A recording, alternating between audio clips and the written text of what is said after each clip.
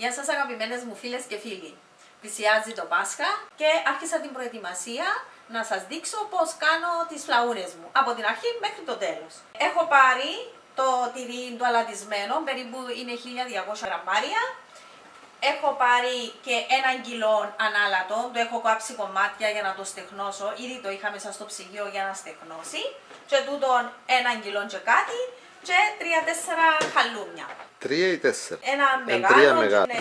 Πρώτα έβαλα ανάλατο, έκανα τα μόνο με το αλατισμένο και χαλούμι. Αλλά από τον καιρό που έφτιαξα με τα πεθερικά μου τις θείες στη γιαγιά του αντρός μου και εδοκίμασα και από τις δικές τους τις φλαούνες που βάλαν και χαλούμια, έβαλαν και ανάλατο, μου άρεσε και εκείνη η γεύση. Και τώρα έχω κάνει ένα συνδυασμό παφίτικης, διότι εγώ χωρίζεσαι από πάφου και μόρφου από το σύζυγο. Και έτσι ικανοποιηθήκα στην τα γούστα μας. Πόσο είναι τώρα? Και το ζυγίζω για να ξέρω πόσο ζυμάρι θα κάνω. Είναι σημαντικό τούτο να ξέρεις. Μάλιστα. Διότι άρα πάντα... πλησιάζουν τα 3,5 κιλά όλα μαζί. 350 περίπου. Okay. Και τώρα θα τα τρίψουμε. Μάλιστα. Θα τα κόψουμε κομματάκια και θα τα τρίψουμε. Για να τα μεταξύ... αφήσουμε κάποιες μέρες να στεχνώσουν. Ναι, σήμερα είναι Τετάρτη. Εγώ θα ζυμώσω το Σάββατο. Αλλά θα τα τρίψω από την Τετάρτη, θα τα βάλω στη λεκάνη μου τριμμένα και θα τα βάλω στο ψυγείο. Αλλά 2-3 φορές την ημέρα, μέχρι την ημέρα που θα τα χρησιμοποιήσω, που θα κάνω το φουκό μου, την Παρασκευή τη νύχτα, θα τα βγάζεις από το ψυγείο, θα βγάζουμε, θα τα ανακατεύεις λιγάκι. Ναι, να ερίζεται ώστε να στεχνώσει το τυρί μας, το τρίμα μας. Μπράβο. Και να μπορέσει να τραβήσει αυγά. Να απορροφήσει αρκετά αυγά. Ακριβώς. Για να γίνει ο φουκός, το γέμιση. Το πιο ωραίος. Έχει σημασία αυτό. Ότι όσο πιο στεχνά είναι τα τυριά μας, τόσο πιο πολλά αυγά θα πάρει. Τούτα είναι από τα χαλούμια που έχω φτιάξει εγώ. Δηλαδή ωραία ψημένα από μέσα. Τώρα είναι τα ωραία που διατηρούνται. Μάλιστα. Έχω τυρί που είναι και μαλακό. Το ανάλατο είναι πιο μαλακό τυρί. Κόβεται πιο εύκολα. Ναι, είναι σιάλα. Στο άλλα, στο βοηθά να σφίξει. Το άλλο θα είναι πιο σκληρό. Και θα μου το κόψει ο Μιχάλης μου το άλλο και να πιάσω εγώ την κάμερα. Καλά. Να φέρεις το ξύλο σου το ειδικό, να το κόψω πάνω. Okay. Να το κόψουμε πρώτα έτσι. Βάλαμε. Ναι, πιο σκληρό τούτο. Πιο σκληρό, βάλαμε κάτω ειδικό. Ωραία. Έτσι. Ωραία.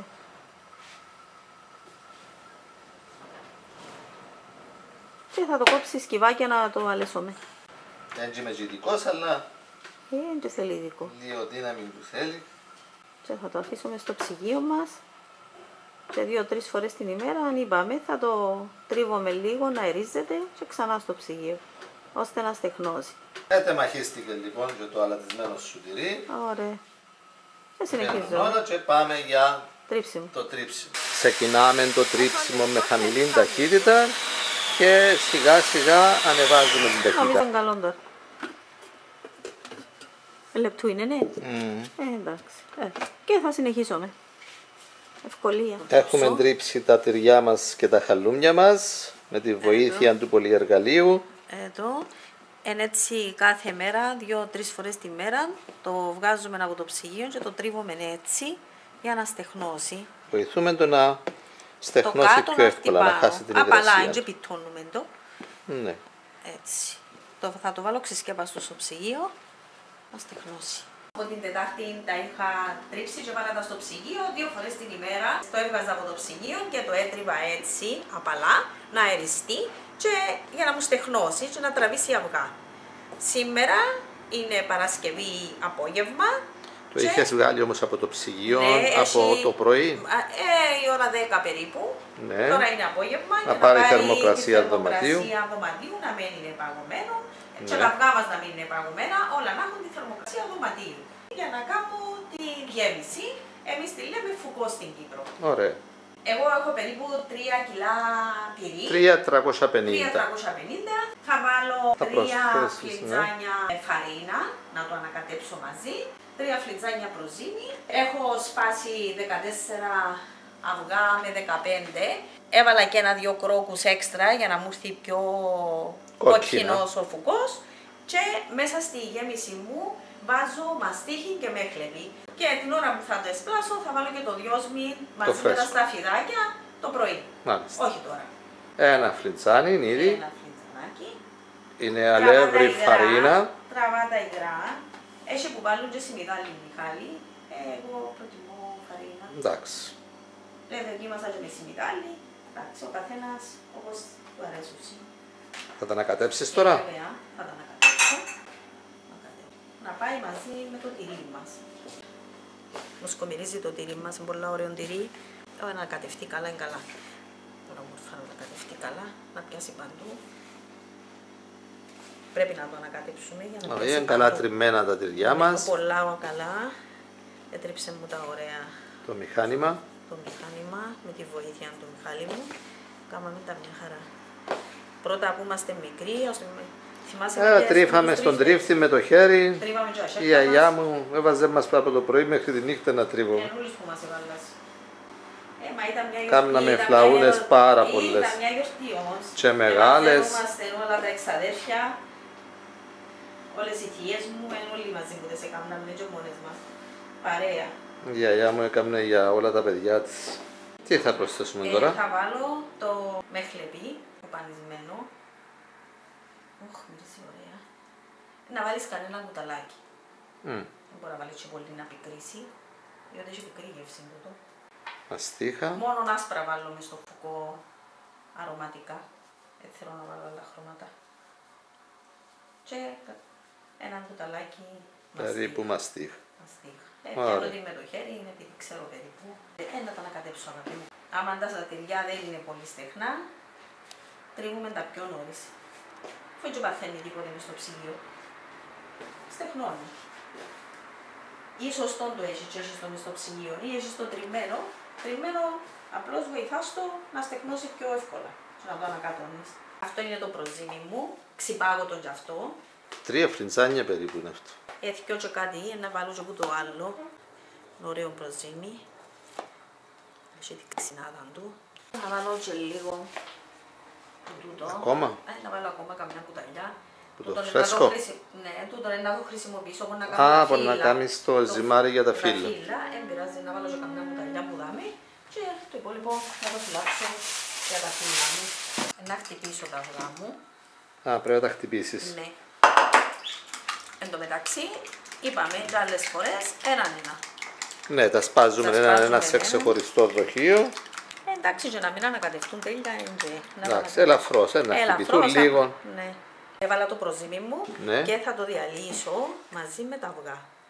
Θα βάλεις λίγα αυγά να διαλύσεις πρώτα το προζύμι. Ναι, διαλύουμε το. Να προσπαθήσω να δείξω το ένα μου χέρι καθαρό για να μπορέσω να προσθέτεις αυγά. Να προσθέτω αυγά. Αν το λερώσεις, θα σου προσθέτω εγώ. Θεωρείς, πρέπει να διαλυθεί το προζύμι. Κότσινα τα αυγά μας, όπως κοτούλες μας. Ναι. Δεν είναι τα ωραία κότσινα, όλο χόρτα που τρώνε τις εποχές. Χρειάζονται οι κοτούλες. Παίρνω λίγο με το χέρι μου. Παίρνεις λίγο τυρί και το ζυμώνεις μαζί με το προζύμι σου. Με το προζύμι. Όταν θα σφίξει αρκετά θα προσθέσεις αυγά. Ναι. Σιγά σιγά, μην τα γύρετε όλα μαζί. Μάλιστα. Διότι αν μας χαμνήσει πολύ... Να βάλω ρε μανά μου. Με μέτρο και θωρούμε πάλι. Επίασαν και τα 16 αυγά. 16 και να θέλουμε ένα άλλο κοτσάλα. Καλύτερα που πήρε. Άμα τραβήσει αυγά, είναι τόσο καλύτερα. Ναι, διότι στεχνό φαίνεται και να ψηλώσουσει. Μάλιστα. Άρα είχα στεχνώσει καλά τα τυριά σου. Και 3 ημέρες πρωτήτερα να τα τρίφουν πολλά καλύτερα. Τραβήξει. Διότι αν τα έχεις μες στο ψυγείο απλώς έτσι, δεν στεχνώνουν από μέσα. Ναι, αν δεν τα ανακατεύεις. Βέβαια. Θα είναι καλή γυμναστική. Να θέλουμε ένα άλλο θα κάνω και ωραία μάνα μου. Σου σπάσω 2 αυγά. Ναι, νομίζω τώρα να το ανακατώσω. Ένα μάλλον θέλεις. Από ό,τι βλέπω. Κρόκους. Προτιμώ κρόκους για να έρθουν κοτσίνα. Ό,τι βλέπω. Ντόμπου σου λάρουν να ζυμωθεί καλά, μην βιαζόμαστε. Έχεις, νομίζω, τώρα πάμε και τα δυο. Αν το δουλέψεις καλά μπορείς να μην χρειαστείς άλλο αυγό. Εν τούτο με βιάζεστε να βάλετε αυγά. Μα πήρε 16, Κατ' ακρίβεια κάθε τυρί παίρνει 5. Άμα θέλουμε να βάλουμε και το πρωί, Μιχάλη, να δούμε και σφιχτός πολλά καλύτερα να τον κάνουμε σφιχτό και το πρωί να δούμε ό,τι χρειάζεται να του βάλουμε το πρωί, να τραβήσει και το πρωί. Δεν υπάρχει λόγος να τον κάνουμε που τη νύχτα. Τις φλαούνες θα τις φτιάξουμε αύριο. Αύριο. Μάλιστα. Οπότε αν αύριο που θα το ξυπνήσουμε δούμε ότι είναι σφιχτός, θα τον ξαναζυμώσουμε προσθέτοντας ακόμη κανέναν αυγό. Θέλει ακόμα ζύμωμα, έτσι. Για να γίνει έτσι. Εντάξει, ενώ ζυμώσουμε και αύριο. Που πάνω είναι να τον αλείψουμε κρόκο, να τον πολλοτσιλούμε, να τον σπρώχνουμε πολλά. Αν θέλεις ακόμα λίγο, να τον ποτάμε. Όχι, να βάλω κρόκους, να την αλείψω πάνω. Έβαλα έναν κρόκο και θα βάλω ακόμα έναν κρόκο. Θα το αλείψουμε από πάνω, έτσι. Να πιάει παντού. Έτσι, εν το πολλοτσιλούμε, το σπρώχνουμε προς τα κάτω, το πιέζουμε. Ναι. Τέλειωσε. Και θα το αφήσεις. Σταυρωθούμε το. Και θα το αφήσω 12-13 ώρες να δούμε, επειδή είναι και κρύο. Στο ψυγείο. Όχι, μάνα μου, μες στο ψυγείο. Κύριε, λέει, αφού βάλαμε τώρα προζύμια πράγματα. Να το αφήσουμε, θα το σκεπάσω με την πετσέτα και με κουβέρτα και πρέπει να μπει. Αύριο θα το δείτε. Πρέπει να το κάνουμε. Άρα η συνέχεια αύριο. Θα φουσκώσει, όπως τον είδαμε την άλλη φορά. Ναι. Αύριο είναι η συνέχεια. Θα κάνουμε ζύμη για να ανοίξουμε φύλλα για τις φλαούνες. Δεν που βάλες ήδη. Μια χωριάτικο. Ναι. Και τι άλλο. Έβαλα ένα κουταλάκι ζάχαρη, λίγο γλυκάνισο. Ναι. Και τώρα. Μαχλέπι. Ναι. Μισό κουταλάκι. Και μαστίχα. Το αλεύρι είναι 3 κιλά χωριάτικο. Μόνο, είναι σε άλλον τίποτε άλλον είδος. Όχι. Έτσι άμα θέλεις βάλει και λίγη φαρίνα. Εντάξει. Τώρα δεν μπορεί να βάλετε. Προζύμι. Κανάψουμε. 3 φιτζάνια. Λοιπόν, είμαστε στον αγρό σήμερα.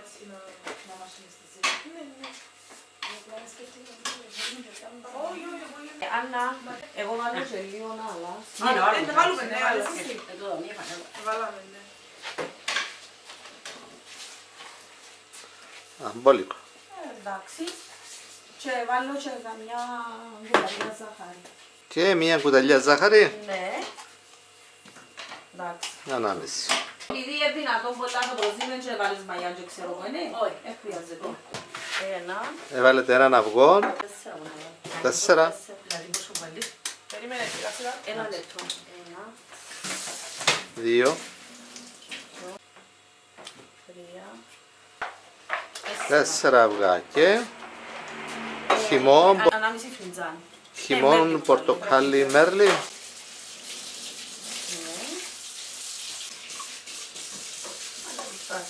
Δύο ποτήρια. Ναι. Ναι. Το λάδι. Πόσο λάδι? Βάλω σε ποτήρι. Έβαλα ένα ποτήρι του σπράι. Σπράι που βάλει. Σπράι βάλει και λίγο λάδι. Άρα θα βάλετε ένα ποτήρι φιστικέλαιον του. Ναι, σπορέλαιον και ήδη βάλετε και σπράιτ μέσα. Όχι, εγώ δεν βάλω σπράιτ. Επειδή είναι βαλάχι. Και 1,5 λοιπόν. Να πάμε για 2. Εντάξει. 2 ποτήρια. Εν 3 τα κιλά. Ναι, κατ' ακρίβεια κάθε κιλό αλεύρι βάλεις και 3 τέταρτα του ποτηριού ελαιόλαδου. Μπράβο. Και όσο νερό σάρει. Χλιαρό. Να το πιντώσει. Πάμε με το ζυμωτήρι.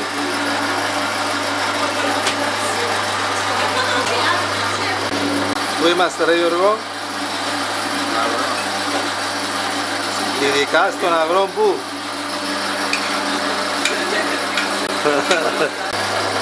Δεν το πάμε πολλά χαμηλό γιατί είναι αδερφές που να πίτσο. Τι είναι τούτο ρε Ελίζα? Ζαχαράς. Φέρνει χρώμα.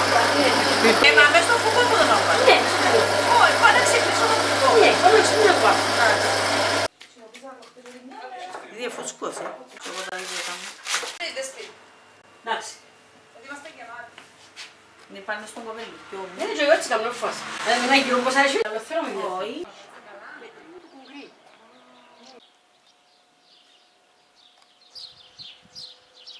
Κι άλλα Λίζα είμαι. Ποιο μοιάζω. Ποιος μου μοιάζει. Είδησε πως τον Γιώργο. Όχι μάνα μου. Ποιος μου μοιάζει που δάμε. Ο άντρας σου. Ο Γιώργος. Ο άντρας σου είναι υπόθερα στο πότε να σου μοιάζει. Μα αφού λες είναι ότι ώσπου περνούν τα χρόνια μοιάζει το αντροίνο. Μοιάζει ο γιος μου. Όσο χρόνια είστε στο Γιος μου λοιπόν. Παίρνετε τα φύλλα του και ψιλοκόφηκε τα κιόλας. Έβαλες 2 σμολίζα, τώρα βάλεις το baking powder. Πόσα, 3, επειδή 3 κιλά και κάτι το...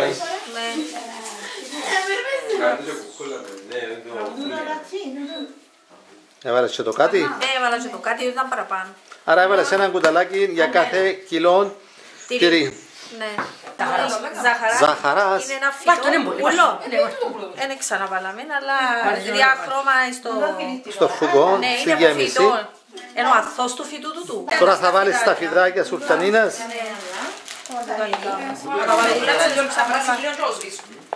Έλα, ζύμωστο και θέλεις κι άλλα. Είσαι καλός, α. Όχι. Αλλά ακόμα λίγο θυκός. Το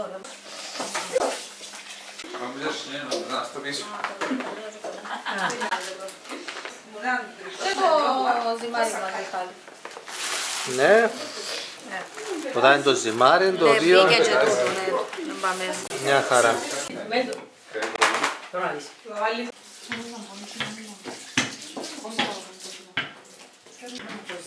Λοιπόν, το συνεργείο ξεκίνησε. Λοιπόν, πήγαμε μπρος στο συνεργείο, έξω βρέχει, το τζάκι δουλεύει, το συνεργείο δουλεύει.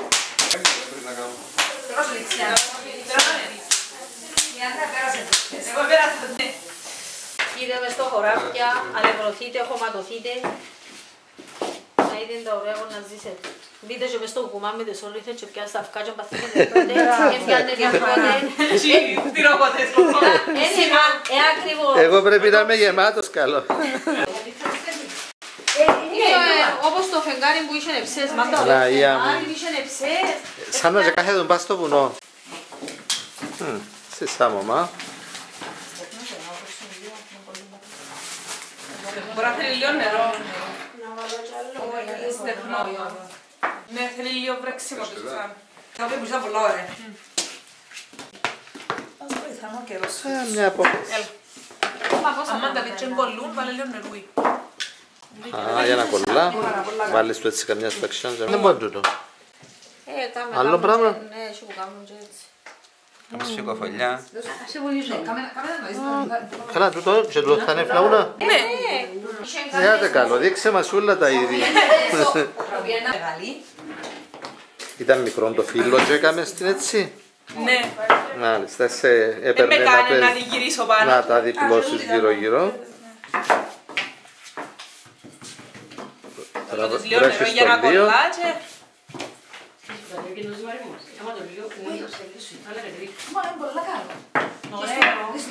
Ήταν που βάλεις εσύ μέσα. Εγώ έβαλα ένα σπράι μικρό και ένα λάδι το ίδιο που έμασα Ένα σπράι που το φτιάξα ξεγέμισε το λάδι και έγινε το μέσα. Τα με βάλουν χυμό, βάλουν γάλα. Είπαμε να μην βάλω βαλάνιο και Να βάλεις και πιο χοντρά φανταζούμε. όχι, πιο χοντρά όχι. Α, δεν βάλεις πιο Πιο χοντρά χοντρά. όχι, θα βάλω πιο χοντρά. Για να κάνεις κάρβουνα, διότι δεν θα πολλό κάνουν κάρβουνα τούτα. Και τα κάρβουνα να γίνουν, να βγάλω. Ναι, τα αφήνεις λίγο να καταστηθούν μέσα τα κάρβουνα. Να καούσει, να καεί τα ξύλα τέλεια. Θα δούμε. Ναι. Μα θέλει και μια ώρα να πληρώσει. Μα τούτα είναι να κάνουν πολλά πιο γλύωρα, δεν να δεξουν μισή ώρα τούτα. Θέλει σχεδόν μια ώρα. Μα τούτα ξύλα είναι να πάρουν μια ώρα να κρούσουν. Μα να βάλουμε κι άλλα. Βαρετή, σφιχτή μέσα. Η Άννα λέει αν έκαμετε τις μισές να ψήσει το φούρνο. Ναι, κάναμε τέτοιες, ναι. Παίρνει και μια ώρα λέει να ετοιμαστεί. Είναι μια ώρα που θέλουμε. Κάμε τελειώνει εδώ η Άννα. Ας πω, να παίξουμε με το Εσύ τεσσάρο. Καλά. Και να φύγει το μουτσούα να διπλώσεις. Έκαμε Και στην την Τζίνη παραδοσιακή. όπως εγώ. Ναι, την Και παραδοσιακή. στριφτή Τζίνη.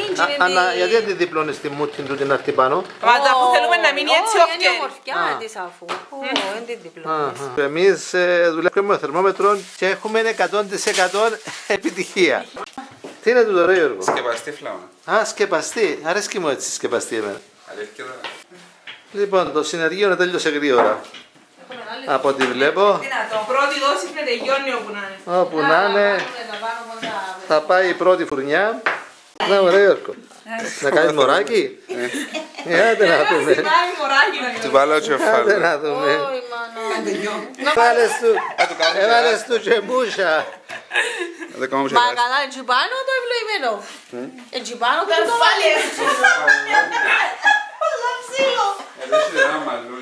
Ελίζα, δεν έβαλε πολλά χοντρά ξύλα. Συνεχίζεις να βάζεις ξύλα μέχρι να σπρίσουν τα χείλη. Δηλαδή που την πόξουμε κάνει που την που μέσα. Που μέσα. Α, τα χείλη που μέσα.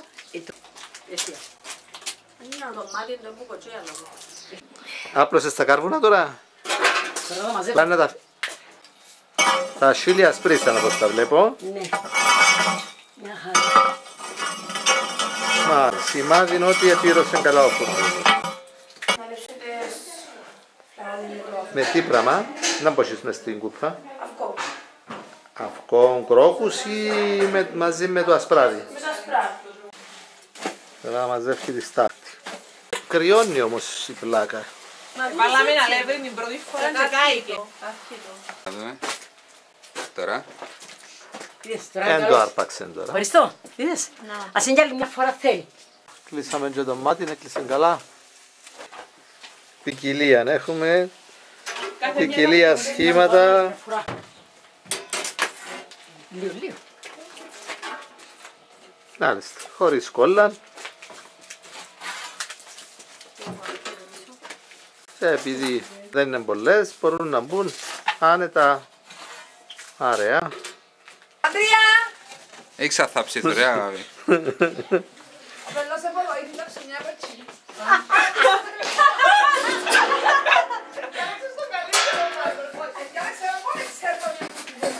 Η ώρα της ξεκούρασης.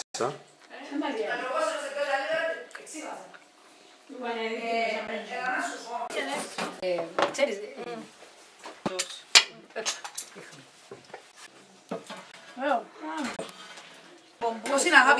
Τόση αγάπη που τους έβαλα. Ακριβώς.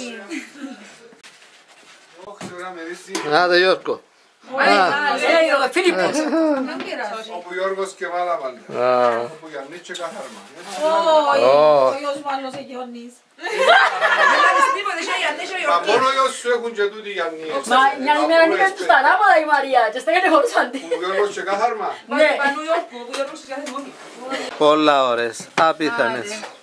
Ομοιόμορφα ψημένες. Όλες. Ρε που κάτω Μιχάλη μου. Ναι, μπράβο. Και από χρόνο. Ναι, κάνε μας την καλά και... Για να σφάμε το.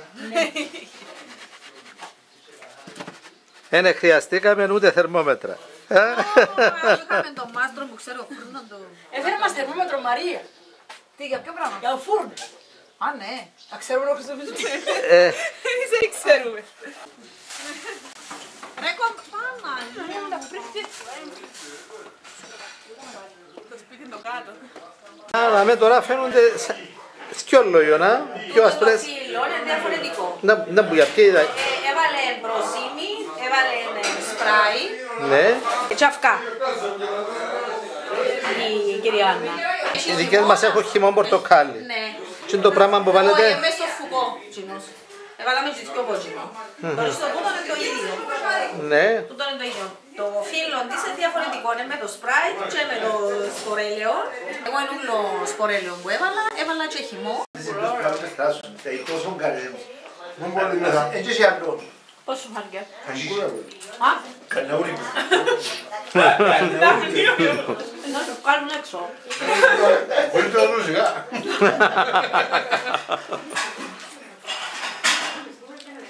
Εγώ βάλω το αυτό βάλω.